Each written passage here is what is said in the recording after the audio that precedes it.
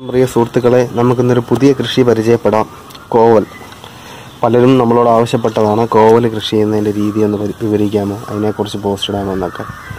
അപ്പോൾ കോവലിനെ കുറിച്ചാണ് ഇന്നത്തെ ഒരു എപ്പിസോഡ്. ഇത് കുറച്ച് ചിലപ്പോൾ ഇന്ന് നീണ്ടുപോയേക്കും, ക്ഷമിക്കുക. കോവൽ അതിൻ്റെ തണ്ടുകളാണ് നമ്മളുടെ നടിയിൽ വസ്തു. അതിനായിട്ട് നമ്മൾ ആദ്യം അതിൻ്റെ നടിയിൽ വസ്തു തണ്ട് ശേഖരിക്കണം. ഇത് നല്ല കായഫലമുള്ള കോവലിൻ്റെ മാതൃസസ്യത്തിൻ്റെ തണ്ട് വേണം ഇതിനായിട്ട് നമ്മൾ ഉപയോഗിക്കാനായിട്ട്. അത്യാവശ്യം ഇതേ വലിപ്പമുള്ളത് വേണം എടുക്കാനായിട്ട്. ഇളം തണ്ടുകൾ ഉപയോഗിക്കരുത്. കുറച്ച് പ്രായമായ, അതായത് ഈ അളവിനെങ്കിലുമുള്ള തണ്ടുകൾ വേണം നമ്മൾ അതിനായിട്ട് ഉപയോഗിക്കാനായിട്ട്. നമ്മുടെ സുഹൃത്തുക്കളുടെ അല്ലെങ്കിൽ ബന്ധുക്കളുടെയോ അയൽവക്കത്തോ ഒക്കെ കോവൽ കൃഷി ചെയ്യുന്നുണ്ടെങ്കിൽ അവിടെ നിന്ന് നമുക്കിത് കളക്ട് ചെയ്യാനായിട്ട് സാധിക്കും. ഒരു കാര്യം ശ്രദ്ധിക്കേണ്ടത്, നല്ല കായഫലം കിട്ടിയ കോവലിൻ്റെ തണ്ട് വേണം യൂസ് ചെയ്യാനായിട്ട്. നമ്മൾ റോഡ് സൈഡിലൊക്കെ ചിലതൊക്കെ നിർത്തി നിൽക്കുന്നത് കാണാറുണ്ട്. അതൊക്കെ രണ്ട് സൈസ് ഉണ്ട്. ഒന്ന് കാട്ടുകോവൽ എന്നറിയപ്പെടും. അത് നമുക്ക് ഉപയോഗിക്കാൻ പറ്റില്ല, ഭയങ്കര കയ്പായിരിക്കും. അപ്പോൾ അതുകൊണ്ട് ഈ ഒരു കാര്യം ആദ്യം ശ്രദ്ധിക്കണം. അതിൻ്റെ തണ്ടുകൾ ഇതുപോലെ മുറിച്ചെടുക്കുക. പിന്നെ ഇത് കോവൽ കൃഷി ചെയ്യുമ്പം സാധാരണഗതിയിൽ എല്ലാവരും കാണിക്കുന്നൊരു അബദ്ധമുണ്ട്. നമ്മൾ ഏതെങ്കിലും മരത്തിൻ്റെ ചുവട്ടിൽ കൊണ്ട് നടും. കോവൽ അതിൽ പടർന്ന് കയറി വ്യാപിക്കും.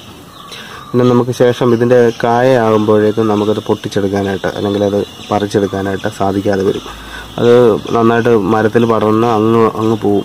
നമുക്ക് കയ്യെത്തി പിടിക്കാനോ അല്ലെങ്കിൽ തോട്ടി കൊണ്ട് പറിക്കാനോ അങ്ങനെയുള്ള ഒരു സാഹചര്യം കിട്ടില്ല. നമ്മൾ ആദ്യം ശ്രദ്ധിക്കേണ്ടത്, ഇത്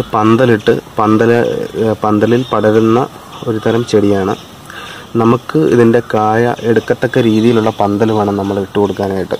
നമുക്കിത് കയ്യെത്തി എടുക്കണം. അത് തോട്ടി വെച്ചോ അല്ലെങ്കിൽ മരത്തിൽ കയറി പറിക്കുക എന്നൊക്കെ പറയുന്നത് വളരെ വിഷമകരമായ ഒരു കാര്യമാണ്. അതുകൊണ്ട് ആദ്യം ശ്രദ്ധിക്കേണ്ടത് ഇതാണ്. ഇത് ശരിക്കും താഴെ മണ്ണിൽ നടുന്നതാണ് ഏറ്റവും നല്ലത്. ശേഷം നമുക്ക് ഒരു പന്തലിട്ട് കൊടുത്തിട്ട് അതിൽ പടർത്തുക. നമുക്ക് കയ്യെത്തി എടുക്കത്തക്ക രീതിയിലുള്ള പന്തൽ. നമുക്ക് നെറ്റ് ഉപയോഗിക്കാം. നെറ്റ് ഉപയോഗിച്ചിട്ട് 4 കാല് തൂണ് കുഴിച്ചിട്ടിട്ട് അതിലേക്ക് നെറ്റ് ഉപയോഗിച്ചിട്ട് പടർത്താനായിട്ട് സാധിക്കും. താഴെ ഒന്നും സൗകര്യമില്ല, ടെറസിലെ സൗകര്യമുള്ളൂ എങ്കിൽ ടെറസിലും ചെയ്യാം. അപ്പോൾ നമ്മൾ ശ്രദ്ധിക്കേണ്ട ഒരു കാര്യം, അത്യാവശ്യം വലിപ്പമുള്ള ഒരു ചാക്ക് ഉപയോഗിച്ച് വേണം ഇത് കൃഷി ചെയ്യാനായിട്ട്. ഗ്രോ ബാഗിൽ നടാൻ നിൽക്കരുത്. ഇത് ദീർഘകാലം വിളവ് തരേണ്ട ഒരിനമാണ്, ഒരു ചെടിയാണ്.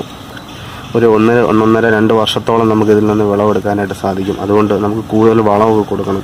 മത്തൻ്റെ കേസ് പറഞ്ഞതുപോലെ തന്നെ അത്യാവശ്യം വലിപ്പമുള്ള ഒരു ചാക്ക് അല്ലെങ്കിൽ അതുപോലെയുള്ള എന്തെങ്കിലും വസ്തുക്കൾ ഉപയോഗിച്ച് വേണം നമ്മൾ നടിയിൽ മിശ്രിതം നിറയ്ക്കാനായിട്ട്.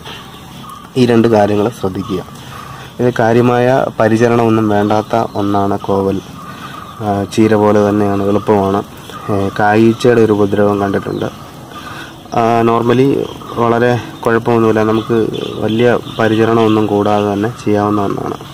ഇതുപോലെ തണ്ടുകൾ ശേഖരിച്ച ശേഷം അത് ചാക്കിൽ നടുക. അതിനെക്കുറിച്ച് നമുക്ക് നോക്കാം ഇനി എങ്ങനെയാണെന്ന്. ഞാനിതുപോലെ ചാക്ക് റെഡിയാക്കിയിട്ടുണ്ട്. വലിയൊരു ചാക്കാണ്. ഇതിൽ ഇനിയും വളവും ഒക്കെ നമുക്ക് കൊടുക്കാനായിട്ടുള്ള സ്പേസ് ഒക്കെ ഇട്ടിട്ടുണ്ട്. നമ്മളിതിൻ്റെ നടിയിൽ മിശ്രിതം, അതിനെക്കുറിച്ച് ഒന്നും കൂടുതൽ പറയുന്നില്ല. അത് നമ്മൾ ഓൾറെഡി പലതവണ ഡിസ്കസ് ചെയ്തതാണ്. ഞാൻ 2 ഇഷ്ടിക വെച്ചിട്ടുണ്ട്. അതിൻ്റെ പുറത്തൊരു ടൈലിൻ്റെ പീസ് ഇട്ടിട്ടാണ് ഇത് വെച്ചിരിക്കുന്നത്. ഒരിക്കലും ഈ ചാക്ക് ഡയറക്റ്റ് ടെറസിൽ വെക്കരുത്. ചാക്കെന്നല്ല, നമ്മൾ എന്ത് കൃഷി ചെയ്യുമ്പോഴും അത് ഡയറക്റ്റ് താഴെ ടെറസിൽ വെക്കാതെ സൂക്ഷിക്കുക. അത് നമ്മൾ ശ്രദ്ധിക്കേണ്ട കാര്യമാണ്. ഇനി നമുക്ക് ഈ തണ്ട് 2 രീതിയിൽ നടാം. നമ്മുടെ സ്റ്റമ്പൊക്കെ കുത്തി വെക്കുന്ന പോലെ കുത്തി വെക്കാം. അതല്ല എങ്കിൽ നമ്മളിത് ഇങ്ങനെ ഇടാം. ഇങ്ങനെ ഇട്ട ശേഷം ഒരു ഭാഗം പൊങ്ങി നിൽക്കുക, അതിൻ്റെ ബാക്കി ഭാഗങ്ങൾ മണ്ണിട്ട് കൊടുക്കുക. അങ്ങനെ ചെയ്യാം. പിന്നെ കുത്തി നിർത്താം. ഈ 2 രീതിയിലും നമുക്ക് കോവൽ നടാനായിട്ട് സാധിക്കും. ഞാനിതിപ്പോൾ 2 രീതിയിലും ചെയ്യുകയാണ്.